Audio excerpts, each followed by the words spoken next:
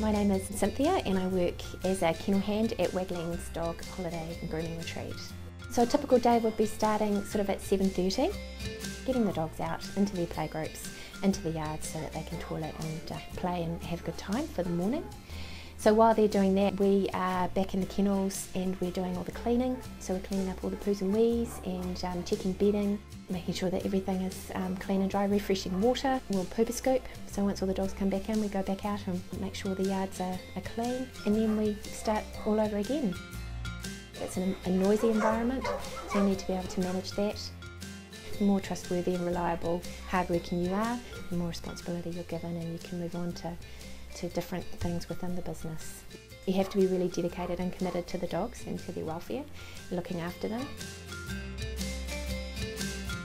So sometimes you have to be a quick thinker in that not all dogs like each other. Good to be able to read the signs and to step in and think quickly, change the situation before it escalates. So that's really important, yeah.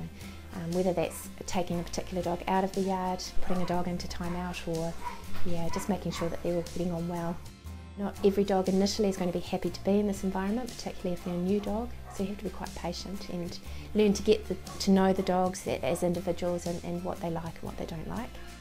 I come from a background of working with animals, so I had worked in a pet shop.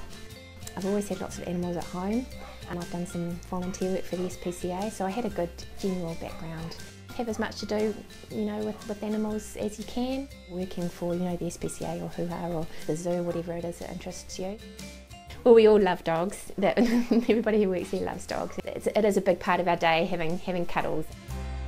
Sometimes we quite often say, when Mum and Dad come to pick the dogs up, we'd keep her if you like.